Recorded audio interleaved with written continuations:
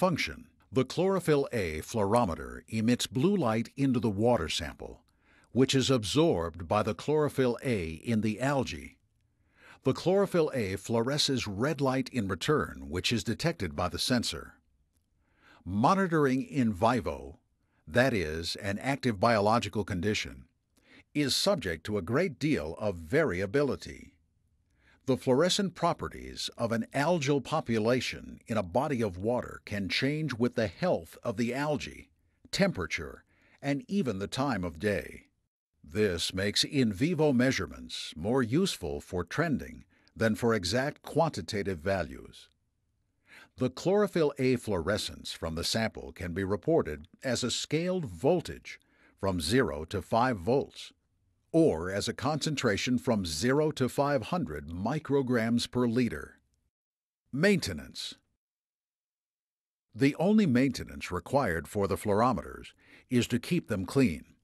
As optical sensors, it is very important to give them a clear field of view into the water sample.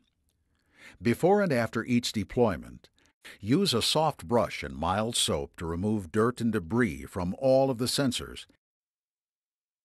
Do not use organic solvents such as methanol or acetone to clean the sensor. These chemicals will damage the plastic components of the sensor. Calibration. Since there is no primary standard available for chlorophyll-A, the calibration process requires a sample value to be recorded, then an extraction performed to find the true value. When the true value of the sample is known, there are two methods of calibrating the sensor, with a solid standard and without. Establish a connection to the sonde with Hydrus 3LT. Click the button labeled Operate Sonde. When the sonde finishes its initialization, click the Calibration tab. Then click the Chlorophyll micrograms per liter tab. You'll see a picture of the fluorometer, as well as the current value, the date and time, the current temperature, and the voltage reading of the sensor. Begin with a clean and dry sonde. Attach the calibration cup and fill it to the threads with sample water that has been filtered of all phytoplankton using a 0.45 micrometer filter, or optionally deionized water. Wait for 1 minute for readings to stabilize. Type 0 into the box and click Calibrate.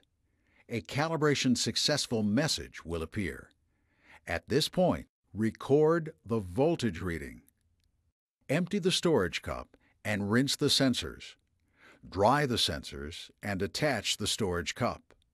Fill the cup to the threads with a fresh sample from the deployment site. Wait 1 minute for the readings to stabilize. Have an extraction performed on the sample to find the true concentration. When the results of the extraction are known, the chlorophyll-A sensor is recalibrated using this value. Type 0 into the box labeled Chlorophyll micrograms per liter. Type the voltage from the original 0-point calibration in the box labeled Chlorophyll volts. Click the Calibrate button. A calibration successful message will appear.